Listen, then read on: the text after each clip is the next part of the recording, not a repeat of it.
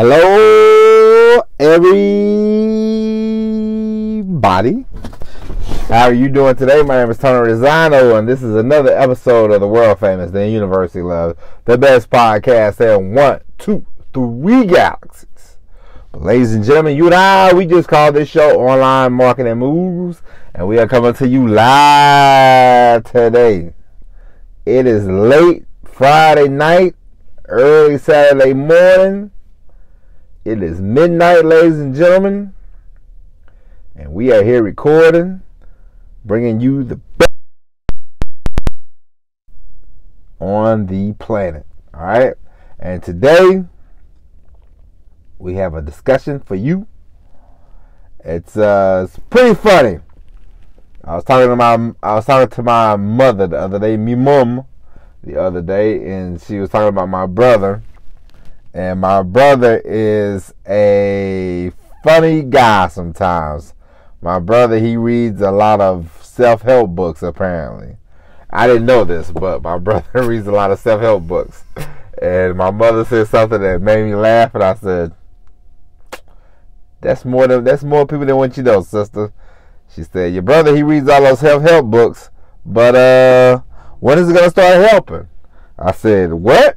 She said, he reads all those self-help books, but I don't think it's rubbing off on him very well. And then I laughed, and she said, I'm being pretty serious. And I said, I'm pretty sure you are, but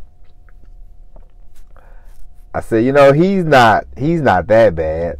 And she said, yeah, okay. She said, ain't nothing changed.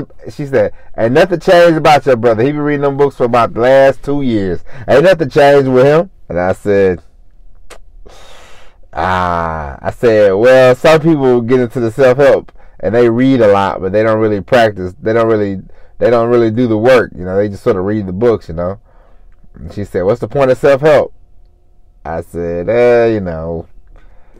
it's supposed to help, but I said, you're supposed to read a couple books and then move on, not live in the self-help world, And she said, well, you need to talk to him. I said, and nothing I can do for this patient, you know what I mean?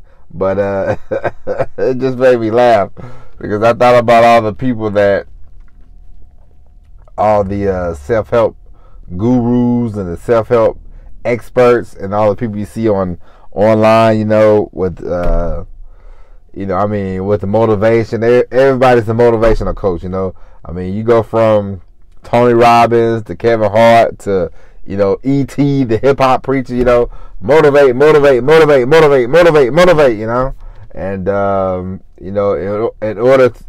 order for you to go see them in person to hear some motivation, Tony Robbins is gonna charge you like $10,000.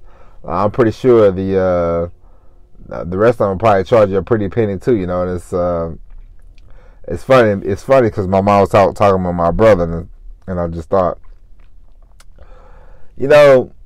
sometimes in life, it's like,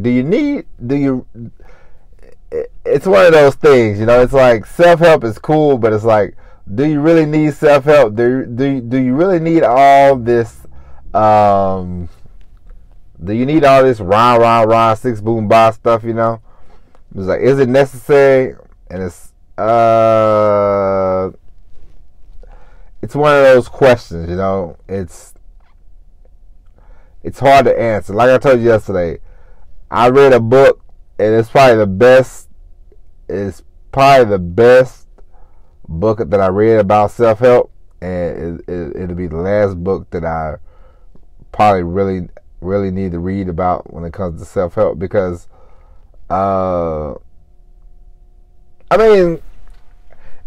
it's one of those things. It's weird, It's not that, you're not seeking validation, Most of us, you don't have to seek validation, because first off, the one thing that we all should know about ourselves is we are great, and you have greatness, and your life is great, and you're not going to really, I know right now I'm going to sound like a self-help person, but I'm not a self-help person at all, but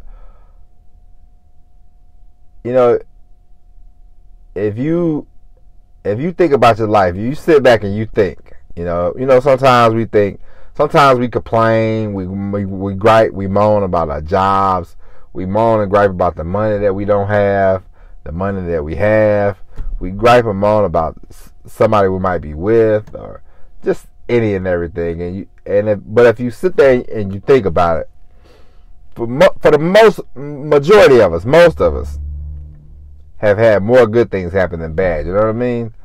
But for some reason, the human nature, you just focus on the negativity. My wife was telling me something the other day, and I wanted to tell her, but I didn't have time, and I was going to work, and she was talking about all the trips that we should have took when we was younger. And I thought to myself, I mean, that sounds great and all, but we're gonna take a bunch of trips and then come back and what? And today we have nothing to show for it, no money, no house. I'm like, yeah, we haven't taken as many trips as you wanted, but I mean, look at the bright side. We live in a nice little house.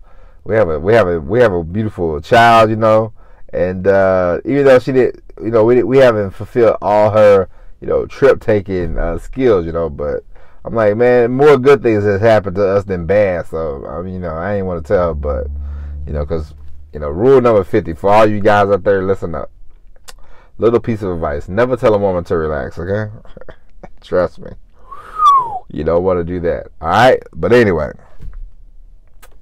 more good things happen than bad. And, happiness is not, once again, I'm going to sound like a guru, but happiness is what you make out of the day. I remember I used to be on the road full time. I was full time on the road. I was truck driving full time. I mean, I was going from California to Seattle, Washington to Miami, Florida, up to Maine, and all points in between, okay? We was hitting all the spots. And I remember there were some days, now that I look back on it, and I did it for a long time, and, when you're in the middle of it, you're complaining, you're griping, because you feel like you're missing out on stuff, You feel like you're missing out on life. But at the same time, you have to think about this, man. Who else can say? Nobody else in my family, not many people in my family can say, I could tell people, I've been all across North America, you know what I mean? Like, I've been to every state. I've been to, Canada. I've been to Mexico. I've been all across the United States. And I haven't had to pay for any of it, for the Navy and for the truck driving, my traveling has been free, you know what I mean? And I'm pretty content with that. And maybe that's where me and my wife, we sort of differ, with that. But, I mean, I had to think about this. Because, sometimes I would complain. But then I'm like, my guy, how much complaining can you do? You got it made pretty good, You are here driving around the country, cruising around the country. You get to stop in. I got to see one of my cousins. We got to watch the Super Bowl together. I got to stop in to see my family more often than most people get to see theirs. Why? Because I drove a truck, and when I moved to Georgia 16 years ago, my family stayed in Missouri, but I would drive up there once a year, twice a year, but I would see them like every 3 or 4 months due to truck driving. And sometimes I spent 20 minutes with them. One time I spent 45 minutes with my family, but I'll tell you what, it was a beautiful 45 minutes. And it's not about, things like that made me happy, but the greatness and the happiness, all the good stuff that you have, all the good stuff that you're looking for, it's already inside of you. You know what I mean? Like, it's there already. You just have to comb through it. Don't worry about bad things. Don't worry because look, listen, things are gonna happen anyway. You know what I mean? Things are gonna happen, and you can't control all that. Like my wife, she was telling me, she's like, I don't want our daughter to get sick. She's gonna get sick. You know what I mean? At some point, but it's just a matter of how sick, and taking her to the doctor and taking care of her. That's it. And it's gonna be tough, and it's gonna be sad that because you don't want to see a child sick, anything like that. But it's gonna happen. You know what I mean? We both know that she's gonna catch a cold. But what can we do to prevent her from catching colds? We can try to get her to eat healthy, try to get her to exercise, all the little stuff, the stuff that you can control. We have to do that. But self-help is one of those things where don't get caught in the trap of the self-help. Don't get caught in the trap of the looking for answers. Seeking validation and looking for answers, because the answers are already there. It's just a matter of you doing it.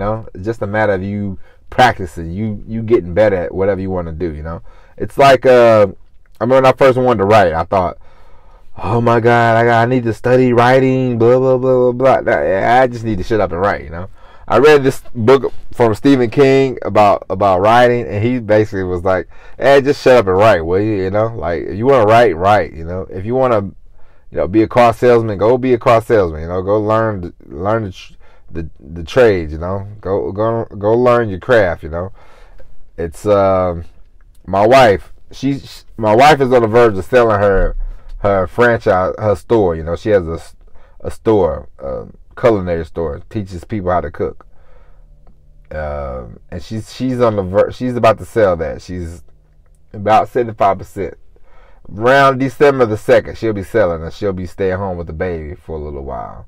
And so I remember when she first got the business, her boss at the time said, "Would you like to buy the store from me?" And my wife said, "I don't know anything about running a business." And I said, yeah, but now's a good time. And my wife, she didn't pick up a book. My wife didn't pick up a business book. She didn't pick up could a business book help? Of course. But what she did was she just got right in the middle of it. She made a few mistakes. She made a few bumps. But she took the skills that she already had. She took the knowledge that she already had. She applied it, and she made a pretty successful run out of it, And God bless her, and she says she's ready to take a break and, raise that child for a few months, a year, 2 years, and after that, we'll see what the future holds for her. But, she's an example of just going for it, I had a friend, one of my best friends, my best friend. He started a donut shop. He never owned a business before, and he got started, and he made some mistakes and things happen, and now he's he has like 2 stores, and he's inside the stadium for the Atlanta Falcons, and he's got a pretty good system set up.